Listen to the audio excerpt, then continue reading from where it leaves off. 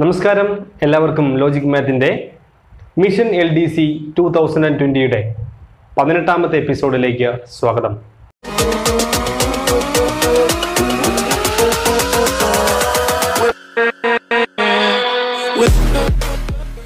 തിരുവനന്തപുരവും കൊല്ലവും ചോദിച്ച ചോദ്യങ്ങളാണ് നമ്മൾ കഴിഞ്ഞ ക്ലാസ്സുകളിൽ 2014 ചോദ്യങ്ങളാണ് നമ്മൾ കഴിഞ്ഞ ക്ലാസ്സുകളിൽ പരിചയപ്പെട്ടത്. ഇന്ന് പറയാൻ പോകുന്നത് പത്തനംതിട്ട ജില്ലയിൽ 2014 ചോദിച്ച ആദ്യത്തെ 10 ചോദ്യങ്ങളാണ്. അതിൽ ഒന്നാമത്തെ ചോദ്യം എന്ന് പറയുന്നത് റൂട്ട് ഓഫ് 0.0121. അപ്പോൾ റൂട്ടിനകത്ത് ദശാംശം വന്നാൽ നമ്മൾ എങ്ങനെ ചെയ്യുമെന്ന് ചോദിച്ചാൽ ഈ ദശാംശ സ്ഥാനങ്ങളും കളയുക, ഉള്ള ദശാംശ സ്ഥാനങ്ങൾ മാറ്റുക. അപ്പോൾ ഈ സംഖ്യ 121 എന്നാകും. അതിന്റെ റൂട്ട് എടുക്കുക, നമുക്കറിയാം 11 എന്നാണ്.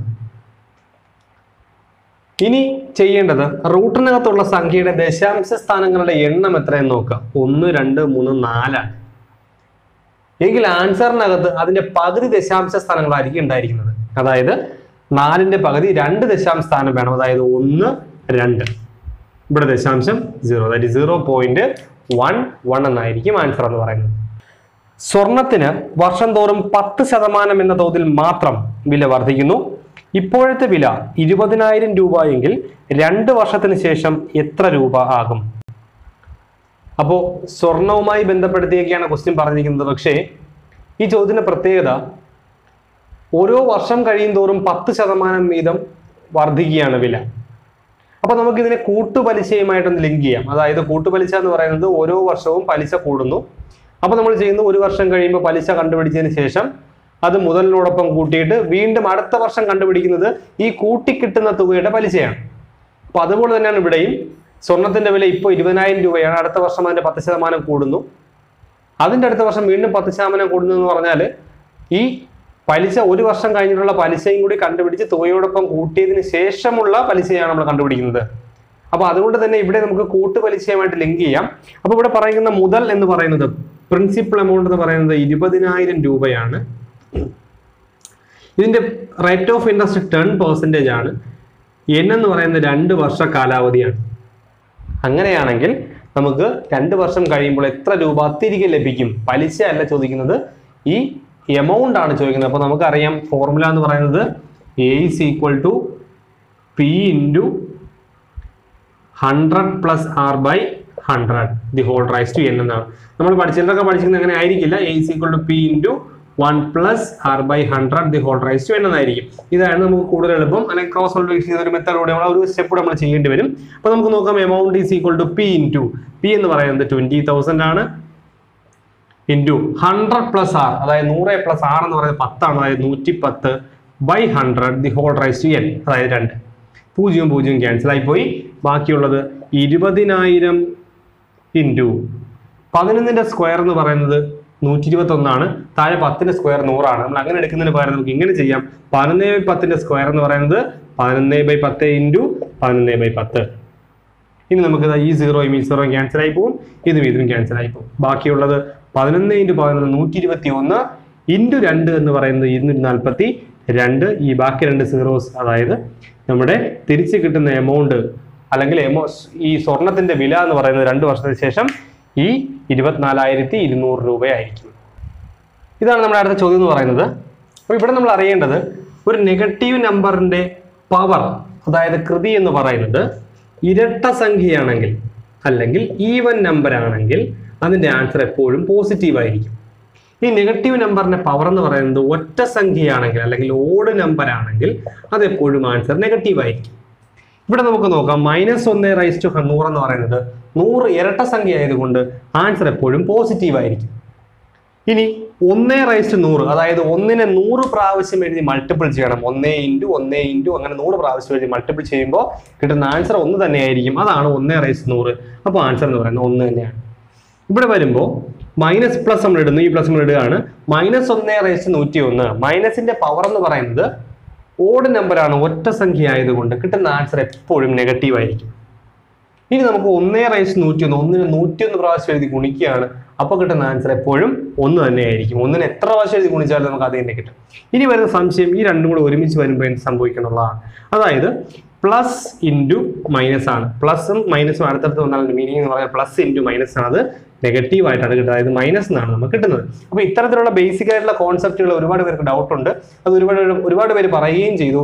അതുകൊണ്ട് തന്നെ നമുക്ക് ഈ ബേസിക് ക്ലാസ്സുകൾ, ഇതുപോലുള്ള അഡീഷനും സബ്ട്രാക്ഷനും ആയിട്ടുള്ള ബേസിക് ക്ലാസ്സുകൾ നമ്മളൊരു വീഡിയോ ചെയ്യുന്നുണ്ട്. അപ്പോൾ ഇവിടെ നമ്മൾ മനസ്സിലാക്കുന്നത് പ്ലസ് ഇൻറ്റു മൈനസ് എന്ന് പറഞ്ഞാൽ മൈനസ് ആണ്, അതായത് 1 ഇത് രണ്ടും കൂടെ ചേർന്ന് മൈനസ് ആവും, അതായത് 1 - 1 = 0 എന്ന് നമുക്ക് കിട്ടും. 32 ആളുകൾക്ക് ഒരു ജോലി പൂർത്തിയാക്കുവാൻ 15 ദിവസം വേണമെങ്കിൽ 10 ദിവസം കൊണ്ട് ആ ജോലി പൂർത്തീകരിക്കുവാൻ എത്ര ആളുകൾ വേണം? നോക്കാം. 32 ആളുകൾക്ക് 15 ദിവസം വേണം. ഇപ്പൊ 32 ആളുകൾക്ക് 15 ദിവസം. അപ്പൊ ആദ്യം എഴുതുന്നത് ആളുകളുടെ എണ്ണം, പിന്നെ ഡേയ്സിന്റെ എണ്ണമാണ്. അപ്പോൾ 32 ആളുകൾക്ക് 15 ദിവസം വേണം എങ്കിൽ 10 ദിവസം കൊണ്ട് പൂർത്തിയാക്കാൻ എത്ര ആൾക്കാർ വേണം? അപ്പൊ ആളുകളുടെ എണ്ണമാണ്, അതായത് ആദ്യം മെൻ, അത് എക്സ് നമുക്ക് അറിയില്ല, 10 ദിവസം കൊണ്ട് തീർക്കാൻ എത്ര ആൾക്കാർ വേണമെന്നാണ്. അപ്പൊ നമുക്ക് ഈ 10 ഇവിടെ കൊണ്ടുവരാം, അതായത് 32 × 15 / 10 എന്നാവും. ഇൻറ്റു ഇതേക്കുന്ന 10 ഇവിടെ കൊണ്ടുവരുമ്പോൾ /10 എന്നാവും, സമം എക്സ്. ക്യാൻസൽ ചെയ്യുമ്പോൾ നമുക്ക് 5 കൊണ്ട് ക്യാൻസൽ ചെയ്യാം.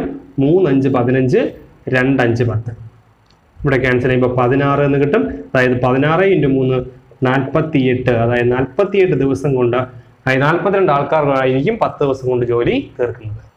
180 രൂപയ്ക്ക് ഒരു സാധനം വിറ്റപ്പോൾ 10% നഷ്ടം വന്നു. 10% ലാഭം കിട്ടണമെങ്കിൽ ആ സാധനം എത്ര രൂപയ്ക്ക് വിൽക്കണം? നമുക്ക് ഡയറക്റ്റ് മെത്തേഡിൽ ചെയ്യാം. നമ്മൾ കഴിഞ്ഞ ദിവസം പ്രോഫിറ്റ് ആൻഡ് ലോസ് പറഞ്ഞതാണ്, ലാഭവും നഷ്ടവും പറഞ്ഞതാണ്. ഇവിടെ നമ്മൾ പറയുന്നത്, നമ്മളൊരു സാധനം വിറ്റ വില എന്ന് പറയുന്നത് 180 രൂപയാണ്. അങ്ങനെ വിറ്റപ്പോൾ നമുക്ക് ലോസ് പെർസെൻറ്റേജ്, അതായത് നഷ്ടശതമാനം, ലോസ് പെർസെൻറ്റേജ് എന്ന് പറയുന്നത് 10% ആയിരുന്നു. അങ്ങനെയാണെങ്കിൽ ഇതിന് വാങ്ങിയ വില നമുക്ക്, അതായത് നമ്മൾ എത്ര രൂപയ്ക്കാണ് നമ്മൾ വാങ്ങിയെന്ന് നമുക്ക് കണ്ടുപിടിക്കാൻ പറ്റും. അപ്പോൾ ഇതാണ് നമ്മുടെ വാങ്ങിയ വില കണ്ടുപിടിക്കാൻ നമ്മൾ ചെയ്യുന്നത് ഫോർമുല. വിറ്റ വില = വാങ്ങിയ വില ഇൻറ്റു ലോസ് പെർസെൻറ്റേജ് /100. കഴിഞ്ഞ ദിവസം നമ്മൾ പറഞ്ഞതാണ്, എങ്ങനെ പഠിക്കാനുള്ള എളുപ്പ വഴിയൊക്കെ നമ്മൾ പറഞ്ഞതാണ്. അപ്പോൾ നമുക്ക് നോക്കാം. വാങ്ങിയ വില നമുക്കറിയില്ല, വിറ്റ വില നമുക്കറിയാം 180 രൂപ, വാങ്ങിയ വില നമുക്കറിയില്ല, വാങ്ങിയ വില ഇൻറ്റു ലോസ് പെർസെൻറ്റേജ് എഴുതുമ്പോൾ ഒരിക്കലും 10 എന്ന് എഴുതരുത്, അത് നമ്മൾ കഴിഞ്ഞ ക്ലാസ്സിൽ പറഞ്ഞതാണ്. പകരം ലോസ് ആണെങ്കിൽ 100-ൽ നിന്നും ആ ലോസ് കുറച്ചെഴുതുക, അതായത് 100 - 10 90 എന്ന് എഴുതുക /100. ഇനി ഇത് ലാഭമായിരുന്നെങ്കിൽ 100 + 10 110 നമ്മൾ എഴുതിയേനെ. അപ്പൊ ഇതാണ് മെത്തേഡ്. ഇനി നമുക്ക് ഇവിടുന്ന് 0 0 ക്യാൻസൽ ചെയ്യാം. വാങ്ങിയ വില കണ്ടെത്താൻ നമുക്ക് ഇവിടെ ഇപ്പുറത്തേക്ക് കൊണ്ടുവരാം, അതായത് 180, 10 ഹരിച്ചിരിക്കുന്ന 10 ഇവിടെ വരുമ്പോൾ ഗുണിക്കും, മുകളിലുള്ള 9 താഴേക്ക് പോകും, സമം വാങ്ങിയ വില. അപ്പോൾ വാങ്ങിയ വില നമുക്ക് ഇങ്ങനെയായിരിക്കും കിട്ടുന്നത്. ക്യാൻസൽ ചെയ്യുമ്പോൾ 20 എന്ന് കിട്ടും. 20 × 10 200 രൂപയായിരിക്കും നമ്മൾ വാങ്ങിയ വില എന്ന് പറയുന്നത്. ഇനി നമുക്ക് ഈ വാങ്ങിയ വിലയ്ക്ക് 10% ലാഭം കിട്ടണമെങ്കിൽ, 10% ലാഭം കിട്ടണമെങ്കിൽ എത്ര രൂപയ്ക്ക് വിൽക്കണം? അതായത് വിറ്റ വിലയാണ് കണ്ടുപിടിക്കേണ്ടത്. നമുക്കറിയാം വിറ്റ വില = വാങ്ങിയ വില ഇൻറ്റു പ്രോഫിറ്റ് പെർസെൻറ്റേജ് അതായത് ഇവിടെ ലാഭ ശതമാനമാണ് തന്നിരിക്കുന്നത്, പ്രോഫിറ്റ് പെർസെൻറ്റേജ് /100. അപ്പോൾ വാങ്ങിയ വില നമുക്കറിയാം 200 രൂപയാണ് നമുക്ക് ഇവിടെ കിട്ടി. പ്രോഫിറ്റ് പെർസെൻറ്റേജ് 10% കിട്ടണം. നമ്മൾ അതിനെ 110 എന്ന് എഴുതും, അതായത് 100-നോട് കൂട്ടി എഴുതും /100. 0 0 ക്യാൻസൽ ആയിപ്പോയി, ഈ 0-യും ഈ 0-യും ക്യാൻസൽ ആയിപ്പോയി. ബാക്കി 11 × 20 എന്ന് പറയുന്നത് 220. അപ്പോൾ നമ്മൾ വിൽക്കേണ്ട വില എന്ന് പറയുന്നത് 220 രൂപയാണ്. എങ്കിൽ നമുക്ക് 10% ലാഭം കിട്ടും. ഒരു കമ്പനിയിലെ 24 ജോലിക്കാരുടെ ശരാശരി വയസ്സ് 35 ആണ്. മാനേജറുടെ വയസ്സ് കൂടി ഉൾപ്പെടുത്തിയപ്പോൾ ശരാശരി വയസ്സ് 1 വർദ്ധിച്ചു എങ്കിൽ മാനേജറുടെ വയസ്സ് എത്ര? നോക്കാം. ഒരു കമ്പനിയിലെ 24 ജോലിക്കാരുടെ ശരാശരി വയസ്സ് 35 ആണ്. അപ്പൊ 24 ജോലിക്കാരുടെ ശരാശരി 35. അപ്പൊ 24 × 35 എന്ന് പറയുന്നത് തുക എന്ന് പറയുന്നത് നമുക്ക് 840 എന്ന് കിട്ടും. ഇനി അടുത്ത് നമുക്ക് നോക്കാം. മാനേജർ കൂടി വരികയാണ്, അപ്പോൾ എണ്ണം 25 ആവും ഇൻറ്റു മാനേജർ വരുമ്പോൾ സംഭവിക്കുന്ന ശരാശരി 1 കൂടും, അതായത് 35 ആയിരുന്ന ശരാശരി 36-ലേക്ക് മാറും. ഇത് ഗുണിക്കുമ്പോൾ നമുക്ക് 900 എന്ന് കിട്ടും. അപ്പോൾ തുകകൾ രണ്ടും കിട്ടി, നമുക്ക് മൈനസ് ചെയ്യാം. മൈനസ് നമുക്ക് കിട്ടുന്ന 60 എന്നായിരിക്കും, അതായത് മാനേജറുടെ വയസ്സ് എന്ന് പറയുന്നത് 60 ആയിരിക്കും. അടുത്തൊരു ചോദ്യം എന്ന് പറയുന്നത് ഈ ശ്രേണിയുടെ അടുത്ത സംഖ്യ ഏത് എന്നല്ല, അടുത്ത പൂർണ്ണസംഖ്യ ഏത് എന്നാണ്. അതായത് ദശാംശവും ഫ്രാക്ഷനും വരാത്ത ഒരു പൂർണ്ണസംഖ്യ വരുന്നു ഈ ശ്രേണിയിൽ. ഇനി വരുന്ന പൂർണ്ണസംഖ്യ നോക്കുമ്പോൾ നമുക്കറിയാം ഇവിടെ ഫ്രാക്ഷൻ ആണ്, ഇവിടെ ഇവിടെ ഒരു പൂർണ്ണസംഖ്യ വന്നിട്ടുണ്ട്. അപ്പൊ ഇതുപോലെ പൂർണ്ണസംഖ്യ ഏതെന്നാണ് ചോദ്യം. അപ്പൊ തെറ്റിക്കാനുള്ള ചാൻസ് കൂടുതലാണ്. പ്രത്യേകിച്ച് നമ്മൾ ഓപ്ഷനിലേക്ക് നോക്കുമ്പോൾ നമുക്ക് തെറ്റിക്കാൻ കൂടുതൽ ചാൻസ് ഉണ്ട്. എന്താണെന്ന് നമുക്ക് പറയാം. നമുക്ക് ആദ്യം മിക്സഡ് ഫ്രാക്ഷൻ ഇട്ട് ക്വസ്റ്റ്യൻ ചെയ്യാൻ പറ്റാത്തത് കൊണ്ട് തന്നെ നമുക്ക് അതിനെ ഇംപ്രോപ്പർ അതായത് വിഷമഭിന്നത്തിലേക്ക് മാറ്റാം. ചെയ്യുന്നത് 5 × 3 + 1. 5 × 3 15 + 1 16/5. അടുത്തെന്ന് പറയുന്നത് 5 × 3 15 + 3 അതായത് 18/5. അടുത്തത് നമുക്കറിയാം 4 തന്നെയാണ്. ഇതിനടുത്ത് വരുന്നത് 5 × 4 + 2 20 + 2 22/5. നമുക്ക് നോക്കാം ഏത് അടിസ്ഥാനത്തിലാണ് ഇത് പോയിരിക്കുന്നത് ചോദിച്ചാൽ നമുക്ക് 18 നിന്നും 16/5 കുറച്ച് നോക്കാം. അപ്പൊ നമുക്ക് കിട്ടും 18/5 - 16/5. അതായത് ഛേദങ്ങൾ തുല്യമായതുകൊണ്ട് അതുപോലെ എഴുതാം, അംശങ്ങൾ തമ്മിൽ കുറയ്ക്കാം. 18 - 16 2/5. അപ്പൊ അതിന്റെ മീനിങ് എന്ന് പറഞ്ഞാൽ 2/5 വീതം കൂട്ടിയാണ് നമ്മൾ ഈ ശ്രേണി എഴുതിയിരിക്കുന്നത്. അപ്പൊ നമുക്ക് ഇതിനോടൊപ്പം വീണ്ടും കൂട്ടാം, 2/5 കൂട്ടാം. 22/5നോടൊപ്പം 2/5 കൂട്ടുമ്പോൾ 22/5 + 2/5. ഛേദങ്ങൾ എപ്പോഴും തുല്യമായതുകൊണ്ട് തന്നെ കൂട്ടുമ്പോൾ നമുക്ക് അതുപോലെ എഴുതാം, മുകളിൽ 24/5. അപ്പൊ അടുത്ത ടേം എന്ന് പറയുന്നത് 24/5 എന്നാണ്. ഇനി നമുക്ക് വീണ്ടും ഇത് ഒരിക്കലും നമുക്ക് സിംപ്ലിഫൈ ചെയ്ത് നമുക്ക് പൂർണ്ണസംഖ്യയാക്കാൻ പറ്റില്ല. വീണ്ടും 2/5 കൂട്ടുമ്പോൾ നമുക്ക് 26/5 എന്ന് കിട്ടും. വീണ്ടും ഇതിനെ സിമ്പിൾ ആക്കാൻ പറ്റില്ല. അടുത്ത കൂട്ടുമ്പോൾ 28/5 എന്ന് കിട്ടും. ഇവിടെ നമുക്ക് സിംപ്ലിഫൈ ചെയ്യാൻ പറ്റില്ല, കാര്യം 5 കൊണ്ട് ക്യാൻസൽ ചെയ്യാൻ പറ്റില്ല.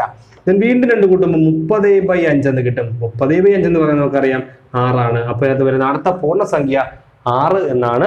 പക്ഷേ ഓപ്ഷനകത്തുള്ളത് 22/5 കഴിഞ്ഞാൽ പിന്നെ 24/5 നമ്മൾ മിക്സഡ് ഫ്രാക്ഷൻ ആക്കുകയാണെങ്കിൽ 4 × 4/5 നമുക്ക് കിട്ടും. ഇതാണ് ഓപ്ഷനിലെ ഒന്നാമത്തെ ചോദ്യം. ചിലപ്പോൾ നമ്മൾ ഈ പൂർണ്ണസംഖ്യ എന്ന് ശ്രദ്ധിക്കാതെ അടുത്ത സംഖ്യ ഏത് അതാണ് സാധാരണ ചോദിക്കുന്ന ക്വസ്റ്റ്യൻ. അതുകൊണ്ട് തന്നെ അടുത്ത സംഖ്യ ഏതെന്ന് ചിന്തിച്ചുകൊണ്ട് നമ്മൾ 4 × 4/5 എഴുതാൻ ചാൻസ് ഉണ്ട്.